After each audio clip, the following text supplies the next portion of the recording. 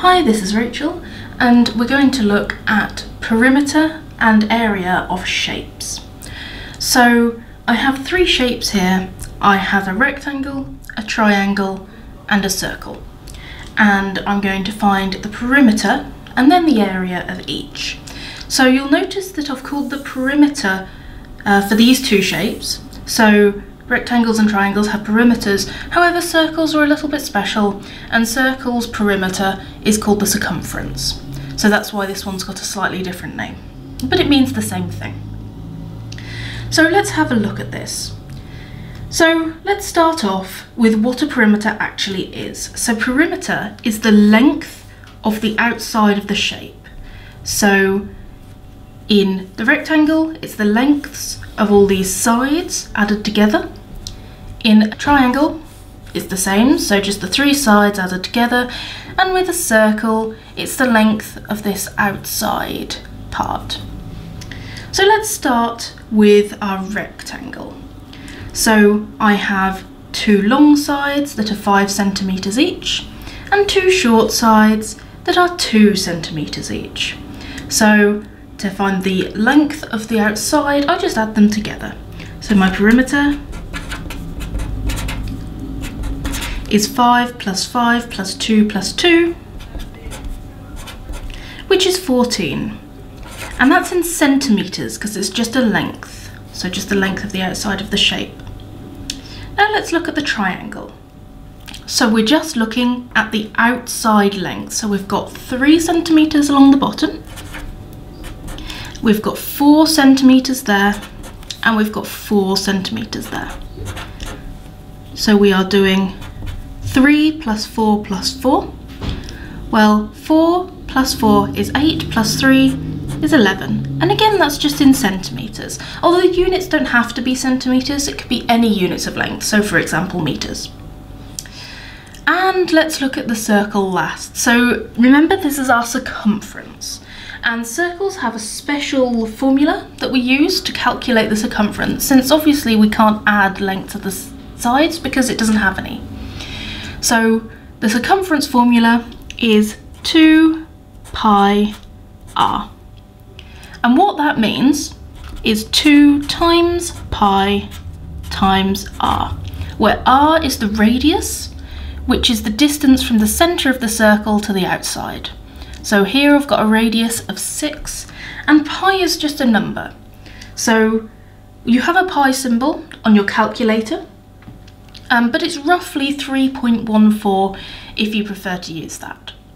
So using 2 times pi times the radius, so my radius is 6, that's the calculation we're doing. Let me grab a calculator.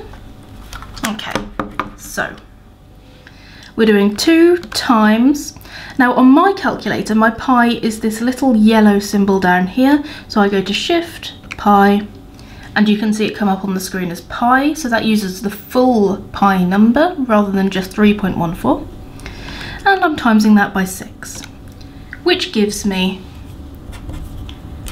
37.699, which I'm going to round to 37.7, and again, it's just a length, so it's in centimeters. Great. So that's perimeter and circumference of shapes, and it's all shapes, just add up the lengths of the sides. The only one that's different is this circle. Lovely, okay. So let's move on to our area. So just gonna write area down here. And we can find an area for all of these as well. So I'm going to start with my rectangle again.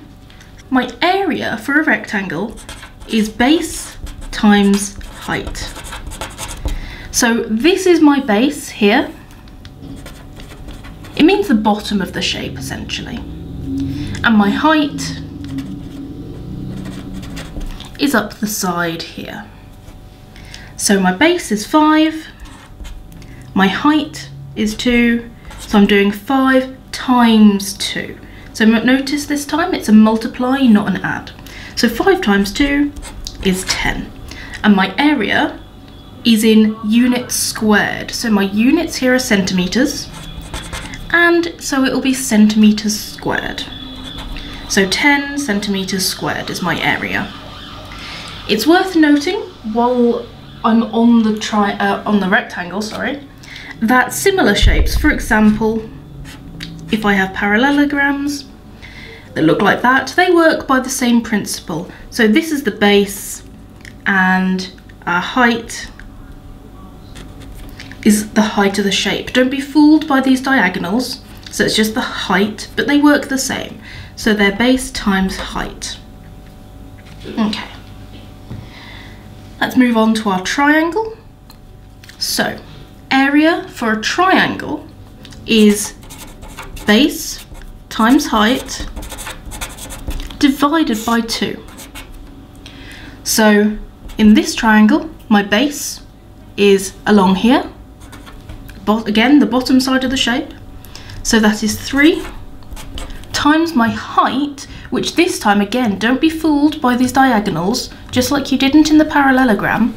We want the height, which is this centered line here, so from the bottom of the shape to the top of the shape in a straight line, and that is 3 as well.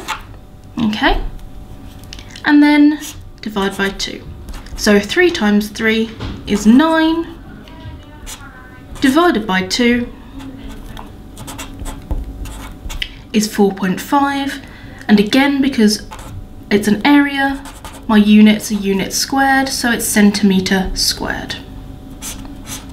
I'm going to underline this one too. There we go. Okay, and then we come to our friendly awkward one, the circle. So the circle, once again, works slightly differently. It has a different formula again. So this time, the area of a circle is pi r squared, which means pi times r squared. And if you remember our order of operations, our BODMAS, BIDMAS, whatever you want to call it, we're doing the r squared first because the indices have to be done first. So that's really important when we're doing this area of a circle. So let's do the area of this one.